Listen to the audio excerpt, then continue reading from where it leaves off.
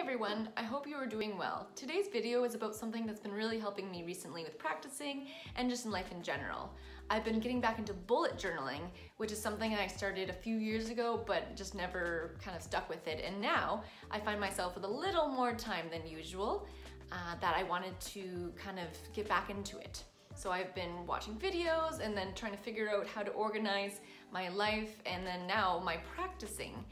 So I decided to kind of make a practice journal / bullet journals theme every week, and to help me keep organized in what I practice, how long I practice it, and kind of keep track of what I've been doing. I really find this helpful because I can keep track and it just keeps me motivated to practice, because I don't know about you, but motivation can be sometimes hard to find. I like this because it also helps me with my creative choices. I like creating, I like doodling, I like writing things down. So I don't know if you're like me, but I really find it kind of helpful in kind of getting out my thoughts and just kind of organizing my day when I have no control over really anything else. So anyways, I hope you enjoy. I'm just gonna show you kind of what I've been doing and how I'm kind of organizing it, and maybe something will help you. I like to organize and plan my practice sessions in the morning with a cup of coffee.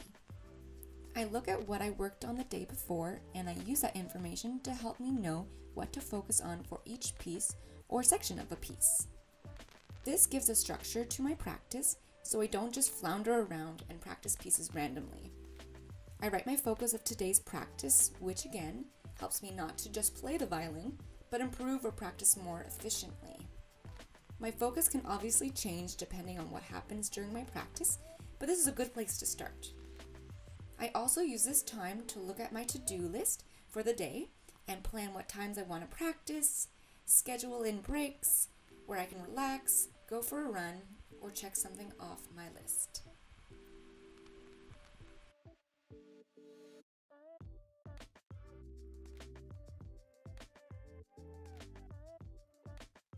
So here you can see my practice journal weekly spread. I'm using the Leuchtturm 1917. I got it a few years ago. I probably wouldn't buy it again, as you can kind of see the bleed through or see through from the other previous page. But I'm determined that I'm going to finish this journal before I buy another journal. This is how I've decided to organize my practice journal for this week. I'm still tweaking it, but I'm fairly happy with it so far. Here's a quote, which is kind of fun. Technique, which I've broken down into different sections, and then I write how long I've practiced each. I've been finding this really helpful the past week, and have seen already improvements in my left hand especially. I think it's really important to work on basics right now, as there's not many concerts coming up or in the near future, and I think it's a really good time to build up areas that you might have you might be weaker in.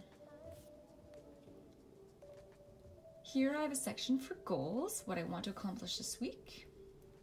I've been trying to record once a week, and so I gave myself some space so I can write in the notes from that. Here I've broken it into different days, and at the top of each day I have focus, what I want to kind of plan my practice around.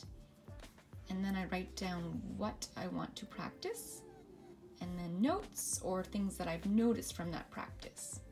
Then I write down how long I want to practice, and then when I practice, I check it off. And at the end of the practice session, I have a place to reflect on what went well, what I noticed, and maybe something to focus on for the next practice.